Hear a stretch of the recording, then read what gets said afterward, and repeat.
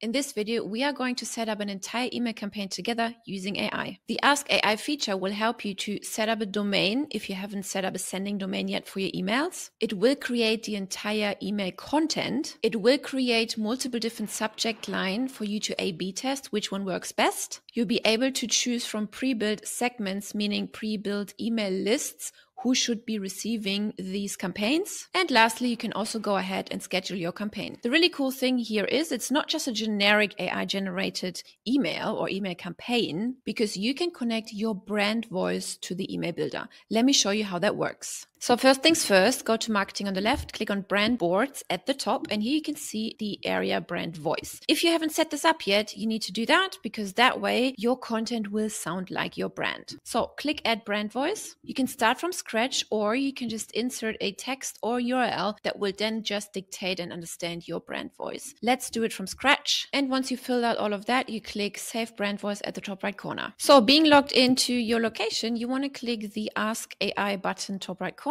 And then this window pops up and you just want to add what you want to do.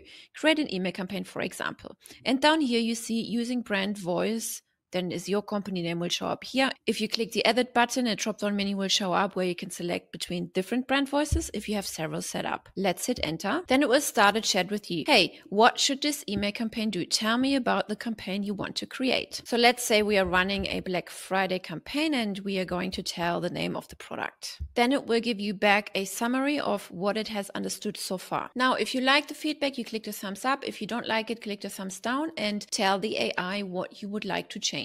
So let's tell it to generate the email body and pre-fill the scheduling details. And ta-da, it has then just pulled the entire content into the email campaign builder. You noticed maybe we've just previously been on the launch pad and just opened up the AI bubble on the top right corner. So now, since we've said yes, everything's fine, pull it into the scheduler and here we go. This is really cool. It has even pulled relevant pictures into the campaign. So let's say our product is a ticketing support portal promotion. Here you can see there's support agents working on the laptop, and here on the laptop you can see somewhat of a technical setup, and even the copy is on point as well. Let's scroll down, let's have another look. It's really, really good. So all of the copy is on point. The images represent what we want to sell. And that's it. You can, of course, go in and edit all of this manually by simply clicking the button here. If you want to change the button, change the brand color here. But actually, this is the correct brand color. So it has just pulled this color from the brand board. We could go in and then maybe align the text a little differently, things like that. Once you're done, you just hit send or schedule. Scroll down. On the right-hand side, you still see the template showing up, how it would look like on mobile.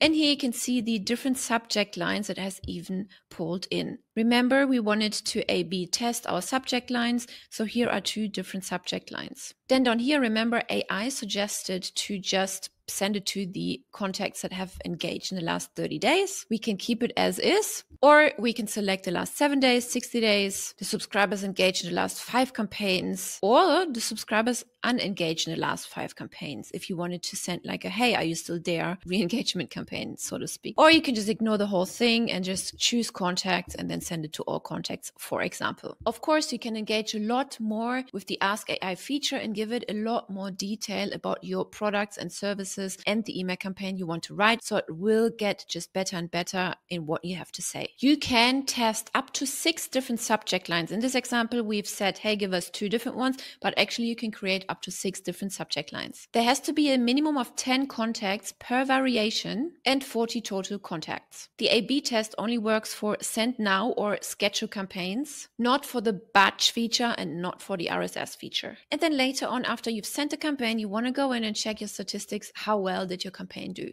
You can do this under marketing on the left, emails at the top, and then select statistics. Here you can select your campaign and the time frame when you've sent a campaign and see all the data. The engagement summary, the performance analytics, open rate, delivered, what's the bounce rate, how many have unsubscribed. And you can also see the top performing emails when it comes to open rate and or click rate. And of course, you also have the option to resend to unopens inside the email campaign scheduler. Now, I hope you like this feature and be sure to check out all of the other videos we have in store for you. Our entire help doc library is linked below, where you can learn more information about this particular feature as well as many other features.